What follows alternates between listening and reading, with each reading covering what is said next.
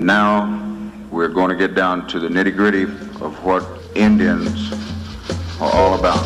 I still say we Indian people are believers in the truth. This is the way of life that was given to your people. You're born an Indian, you're going to die an Indian. Indianness is a good life. You're facing an Indian this afternoon.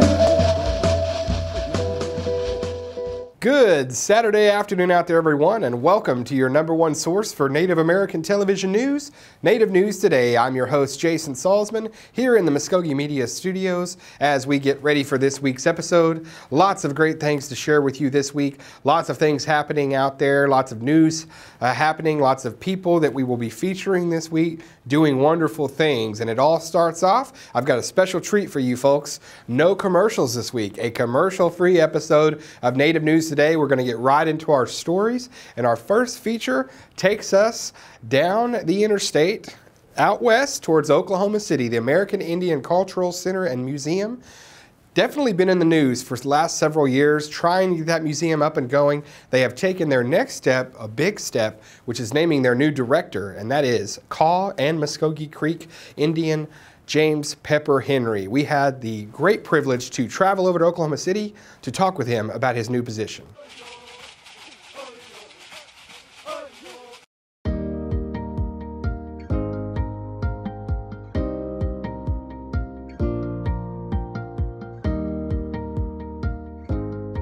Well, it's a very exciting moment for me. I've been involved with this project vicariously for over 15 years and worked for the National Museum of the American Indian. At the time, we wrote and signed a loan agreement to loan items from the Smithsonian to the project. And now it's a little bit ironic to be the executive director of the Cultural Center and then receiving objects through the Smithsonian for loan when we open from an agreement that I wrote years ago.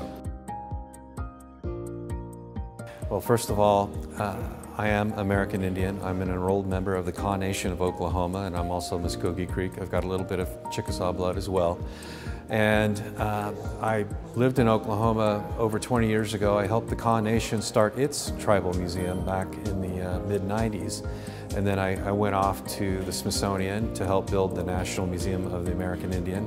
Was there for 10 years, helped move the collections from New York to the facility in Suitland, Maryland, and then helped with the construction and the opening of the National Museum of the American Indian on the National Mall in DC. And then from there I went on to other projects. I worked for the Anchorage Museum in Anchorage, Alaska as their executive director, worked on a $110 million expansion of that facility, another about 80,000 square feet. And then from there I went on to one of the nation's great American Indian museums, the Heard Museum in Phoenix, Arizona. Was executive director there for a few years and helped evolve that organization. And then had a chance to come back to Oklahoma to the Gilcrease Museum in Tulsa, Oklahoma. And Gilcrease is one of the great American museums, and helped them with a campaign to secure funding for a major expansion of Gilcrease Museum, $65 million to upgrade that facility. And then had the opportunity to come here to the Cultural Center, again a project that I've been looking at for many years vicariously, and now to be the executive director of this organization is very exciting for me, and helping get the facility up and running. And we saw a little video earlier today talking about the mission of this organization, and there is a strong educational component, not just for our citizens here in Oklahoma, the 39 tribes that are here, rich cultural heritage, but a lot of people in our own state don't know much about the tribes in Oklahoma. So this will serve as an educational resource for greater Oklahoma, but also we have an opportunity to educate the rest of the world about the tribes here in Oklahoma. And the fact that this facility is located at what we call the crossroads of America, the intersections of Interstate 35, Interstate 40, and Interstate 44, it's a perfect location right in the middle of America to educate the rest of our country and visitors from around the world about the rich cultures of our tribes right here in Oklahoma. The nonprofit world is a challenge to begin with. Anybody who's worked for nonprofits, and to raise money, in this particular case, it's a combination of public and private dollars that are helping to get this organization off the ground and get the facility built. So, in my experience, I've worked with very similar projects where there's a private entity that helps manage a public facility, and that's going to be the case here. So having that experience, bringing that here, I think will help the project. And then working on construction projects and expansion projects, and coming in the middle of this one, I think there's some opportunity now that, again, the designs are over 10 years old now. The facility and technology has changed. The way we think about cultural centers and heritage centers have changed a little bit. So there may be some opportunity to have a little bit of influence on tweaking the design slightly without affecting the budget too much, and then getting things up and operational. And I certainly have experience running organizations and building organizations, and glad that it's worked out this way, that coming back after 20-some years back to Oklahoma and bringing all of that experience that I've gained over the years and putting it to use for this facility. So I think that's a great opportunity, not only for me, but I think I'll be able to help get this cultural center up and running here in the next few years. This institution right now, in its mission, is not a collecting institution. So we're borrowing collections from other organizations and individuals and tribes. But we've already been approached by people who want to give collections to the museum. So as we get into operational mode, we're going to develop a collecting plan and hopefully work with other organizations. The State Historical Society is just down the road, and we don't have a collections manager at this time, but we may be able to collaborate with the State Historical Society in developing our collecting policies, and maybe they would be a temporary repository for some things that people would like to donate. But we know it's going to happen, and anytime you have a new facility, people get excited and they want to contribute. And we will develop a collecting plan, and what that collecting plan looks like, I think at least we will focus on the 39 tribes here in Oklahoma, but we may move beyond that. One thing I think that I can say for certain is that we probably will not be interested in collecting and housing archaeological items, and for a very important reason, because many archaeological sites are grave sites, and we don't want to endorse or promote the disturbing or the disruption of an eternal resting place. And that's, we are going to be a museum and cultural center of living culture. We need to respect the beliefs and the traditions of the tribes here in Oklahoma, and most tribes, including my own tribe, have very strong feelings about the disturbing of sacred places like graves. So we'll be focusing on the historic period, and then also contemporary art and artifacts. And I think one of the mandates that we will have here at the Culture Center when we're open is to support living Native artists and be able to promote contemporary Native art here at the Cultural Center.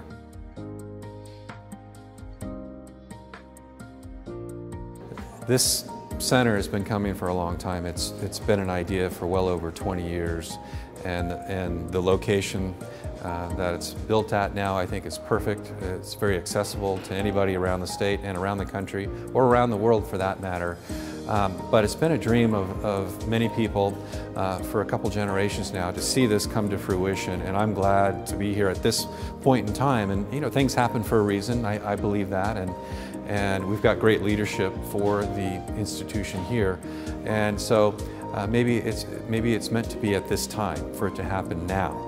and again, to be a resource not only for all the tribes here in Oklahoma, and a gathering place for all of the 39 tribes and people to exchange cultures with each other, but also to share that culture with the rest of the people of our state and our region and the country.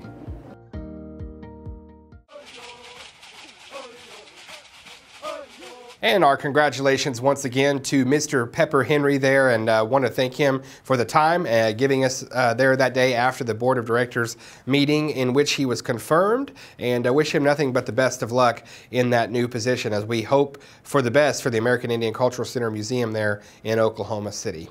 Well, back here around our neck of the woods at Mvskoke Creek Nation, lots happening as the latest and I believe last round of grand openings, and now we are finished at the River Spirit Resort Casino, the one that has created a lot of buzz, and it's because the pool is now ready. We were there as they cut the ribbon on the new pool, the cabanas, all of that area now taking shape, and that resort casino, Margaritaville, really is all basically, it ties the bow on everything. You know, it was a big center, lots of different parts of it. Now this basically just completes that. We were so glad to be there and invited for this big ceremony.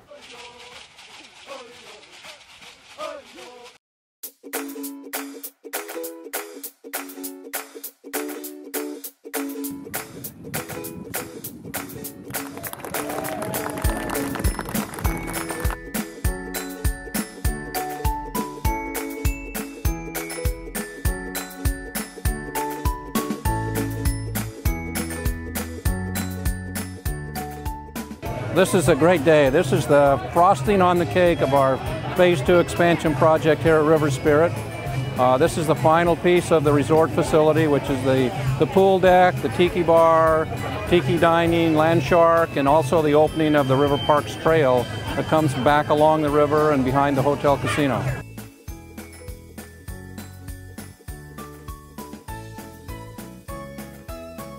This project has had a significant impact on not only the city and the region, but and it will have in the future, and it is already, but in the future it'll be a great asset, and it will produce a lot of income and distributions to the nation.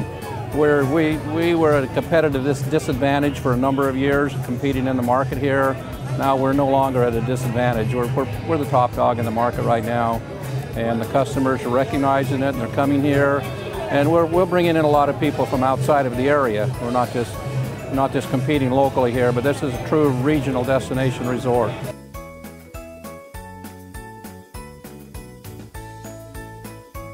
I was here in Phase 1 and all through Phase 2. This is great. I mean, this is a great day for me and for the nation. It's certainly not all about me. It's about the project and the nation and all the people that have worked on this. But it is. It's a great feeling of you know, finally getting it all done. So we really appreciate the Mvskoke Creek Nation, the council and administration, you know, trusting us to make this investment, because it will be a great return to the nation.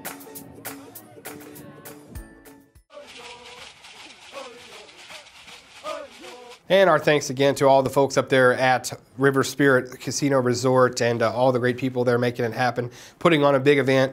Very much excited about that, as well as the folks that are staying in that great facility now. You can go down to the pool, swim up to the old cabanas, hang out, have a great time there. So it's going to be a wonderful addition to the operations Mvskoke Creek Nation is running up there along the river in Tulsa, Oklahoma. Well, we're making big news here at home base at Mvskoke Creek Nation this week as well. I talked with the Mvskoke Creek Nation Secretary of the Nation and Commerce, Mr. Elijah McIntosh, about a big new partnership that he was wanting to announce from the Mvskoke Creek Nation with Tinker Federal Credit Union. What this is going to do is provide financial literacy courses as well as the access to membership of Tinker Federal Credit Union, the largest federal credit union in the state of Oklahoma. A great partnership for Creek Nation, and we talked with him about it this week.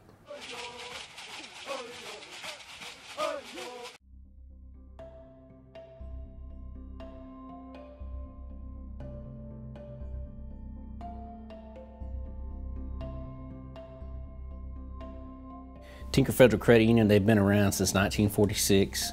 They're $3.5 billion in assets, and One of the things that drove this is that in discussing with Chief Floyd, one of the things that he really wanted me to do was to develop a financial literacy program, both for the summer youth program and for adult citizens as well.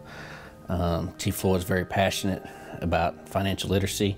He believes it's key for our citizens going forward, and he really wants them to be educated.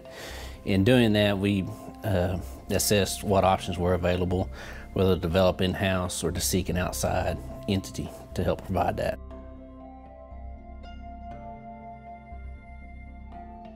In calling around, one of the services that Tinker Federal offers is they have financial literacy training classes that are already in place. They have a financial literacy program within the credit union. And so they've actually started, even before the agreement was in place, providing financial literacy during the summer youth orientation classes. So during that time, for about approximately 1 hour, we're already providing financial literacy to the youth. In the discussions I've had recently, it's going very well. The summer youth have been very responsive to it. The classes that they provide real-world scenarios, which I think is very helpful. It's actual cases where they look at housing costs, car costs, and what the outcome of making those decisions are. And so the feedback I've gotten from that has been very positive from what they're already providing. And so we're looking to incorporate that into the summer youth program overall throughout the summer, in addition to a savings program.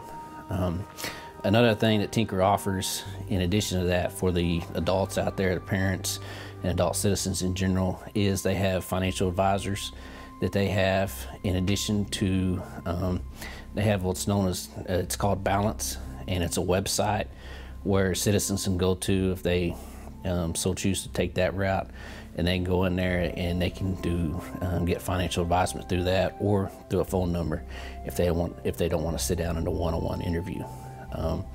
In addition, as part of the partnership, we all citizens and employees are open to join the credit union and become members of the credit union.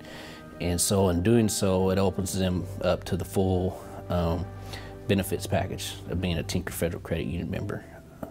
One of the things that Tinker's offers throughout the state is they're a big player in the financing car loans.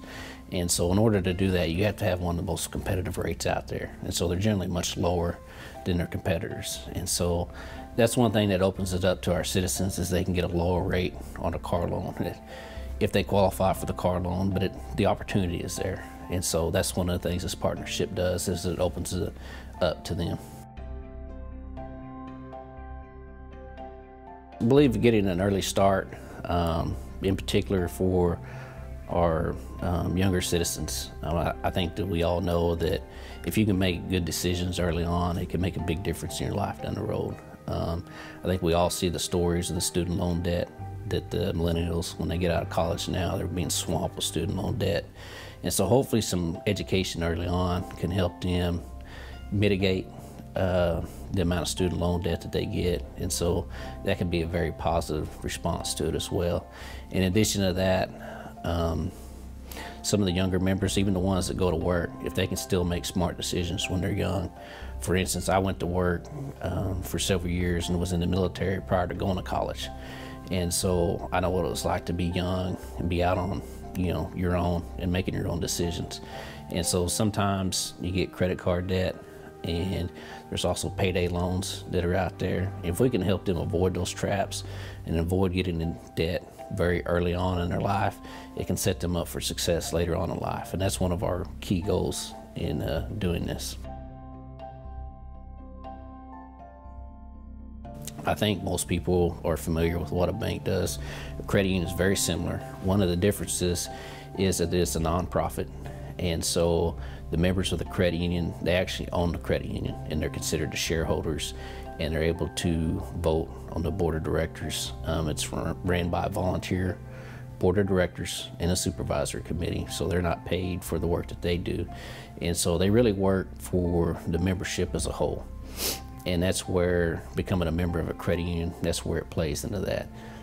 When you join a credit union, and that's why they're called members and not customers, is because they're a part owner. It requires you to put down what's known as a par share. And in Tinker's case, that's a $5 deposit. And so when you get your statement, it'll show up as unavailable. And so if you have $100 in that account, it'll show $95 in the account. And that's because $5, that's your par share amount. It's not something that they keep. If you close your account, then you get the $5 back. And so it's not something that you're paying to them to join, but it is something you have to have on deposit in order to have access to the other benefits. Right now, they're just doing them for the summer youth orientation. We are still planning on an event early on in the summer for the first payday for the summer youth to have training classes during that time. We're going to be doing at the Dome here in Okmulgee, and that's on June 16th. In addition to that, they're going to have customer service reps here, or I guess I should say member service reps here. And so for our adults as well that aren't part of the summer youth program, they can still come and talk to member service representatives, and they'll have people on site to open accounts at that time. The closest branch we have within the jurisdiction is in Tulsa, and so members are available to go into there in addition to the various branches they have throughout the state to join. Yes, if they want to get in contact with Tinker, they have their website. It's tinkerfcu.org. They also have an 800 number at 800-456-4828. We also have a customer service representative, Casey Mock. Her phone number is 405-319-2184. And our citizens can contact the credit union through any of those methods. And our thanks again to Secretary McIntosh there breaking down that agreement for us, and really obtaining that agreement with Tinker Federal Credit Union. It's going to be a wonderful thing, I think, and something to look forward to. As we said in the story, if you missed it, June 16th, that's the tentative date on an event they have that's going to be coming up. So keep your eyes and ears open on with us and the paper, MvskokeMedia.com, for all of that. Well, keep your eyes and ears open as well in this Tulsa area tonight. For the 4th year, the firefighters in Tulsa and the policemen getting together to put on Smoke and Guns. It is a charity event where both organizations, the firefighters and the policemen, and it's from all over, not just Tulsa, but those are who coordinated it. They get together, basically representing each of them, each side representing a charity. It all goes for a great cause, including the Special Olympics. And one of our very own, a Mvskoke Creek Tulsa fighter, Xavier McNack, stopped with us to talk about this great event coming up tonight. All right, I'm so glad to be joined now with Xavier McNack. He is a Mvskoke Creek citizen, a Tulsa firefighter, and this Saturday he is a cage fighter because they are having the 4th annual Smoke and Guns event. Xavier, tell us a little bit about this event coming up this tonight at the BOK Center. It's our 4th time we've put the show on. We've grown. We started small, and now we're at the BOK Center, the biggest event center in Tulsa. It's gone really well. We're giving back $90,000 to charity. It's a 100% charity organization. We have a 501c3. Awesome. We just put a police officer and a firefighter in the cage every fight, and the winner gets a point towards their side. Whoever has the most wins at the end of the night gets 60% donated to the charity of choice. Loser gets 40%. Either way, everything is all charity. So it's either into the event or to the charity. Nobody makes any money. Yeah, and you guys, it's a group of you guys that sort of had this idea, put it together. Yes, sir. There's 4 of us total. Yeah. There's Dustin Fletcher, myself, Matt Condry, and Jason Pillars. Awesome. Now, I imagine that it's it's a brotherhood really with firefighters, any first responders really, but firefighters and policemen. And it's interesting now that you kind of get in the cage and mix it up, but it's for a great cause, and I know you guys have a lot of fun with it. Oh, absolutely. I mean, it's a rivalry there between us. I mean, we tease each other and make jokes like on scene, and it's always kind of a running deal. But yeah, we do love each other 100%. I mean, we all work together hand in hand all the time, and this is a time that, I mean, there's always little things that, you know, we put together, and this is one of those deals that we can all go out and have a good time. You know, Xavier, like you said, it is for charity. There are 2 charities that are being, that this can go to. Now, you guys started it 4 years ago, and like you said, kind of crawl before you walk. You test it out. You've gotten to a bigger venue. So this has been something that's been successful, and I know that you guys are really excited to see what it does this year, but it has been something that's really caught on, and it's well attended. Yes, absolutely. We're hoping this year between 6,000 to 8,000 people in the stands. Wow. We've almost sold out all of our floor tables. I think we have like 2 left, but the general admission is just first come, first serve, and I keep the prices low. It's like $22 for a general admission seat. If you go to any mixed martial arts fight anywhere, it's $45 and up. Okay. So I keep my prices low. Wonderful. Yeah, and everybody, family can come out, check Absolutely. It out. Really fun for the kids and everything like that, just to see something that you're not used to, man. You know, take them to a basketball game, a circus here and there, but you know, go and see the policemen and firefighters mix it up. That's going to be a great time. What time does everything start tonight there at the BOK Center? Doors at 6, shows at 7, and we put on a great show. It's for the fight novice, is what I like to say. Okay. It's for you're not going to watch Joe the striker versus Mike the grappler. It's we just put on a good show. It's all amateur fights. Everybody has a good time, and kind of tough man contest in a cage right there. Huh? Kind of. Yeah. Yeah. Those got a little bit crazy though. Yeah, they get a little crazy, but I mean, it's a fight, so I mean, there could be some blood, could be some gore. It'd be but it's all fun. Everybody has a good time. We're all trained athletes. That's the thing. It's just not just some, you know, hillbilly off the street. Right. I mean, which is the tough man contest. Exactly, yeah. We are all trained fighters. I mean, nobody takes a mixed martial arts fight tomorrow just because. This is all guys that have experience in the sport and have belted in jiu-jitsu or have Muay Thai background, or everybody has their own thing that they bring into it. So. Serious game. Absolutely. All right, Xavier, we want to wish you the best of luck in your fight, as well as I guess you're a Mvskoke Creek citizen, so our official stance at Native News Today, we're going to get behind Team Firefighters. We're going to be pulling for those firefighters out there. Guys. I hope our light horsemen aren't listening, you know. But yeah, come on out. As like I said, it's 1 now. You have lots of time to get out still. I'm sure there'll be tickets at the door. Absolutely. So you get out there. 6 o'clock doors open. 8 o'clock we get to fighting and getting the gloves going. Oh, no, 7. Sorry. 7 o'clock. I'm sorry. 7 o'clock is when the fights get going. I don't know, what time will you be going on? Do you know? I'm actually the first fight. First fight. Yeah, so don't be late. Do not be late. Get out there and support our Mvskoke Creek citizen here, our Tulsa firefighter. Well, buddy, thanks for being with us today. We love having you here, and best of luck to you. Keep yourself careful out there at all times. All right. Thanks, man. Thank you, sir. All right, you bet.